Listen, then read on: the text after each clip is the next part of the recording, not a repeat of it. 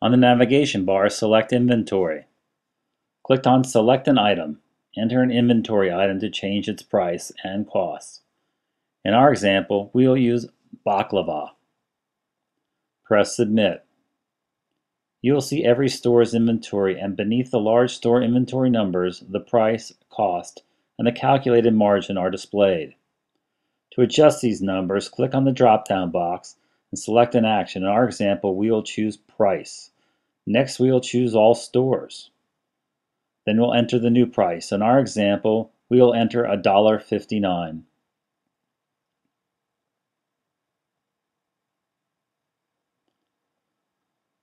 Press Submit. As you can see, all the prices and margins have been adjusted.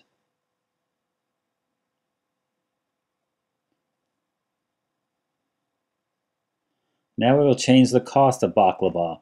In our example, we will choose to change only at Store 1 with the cost of $1.10.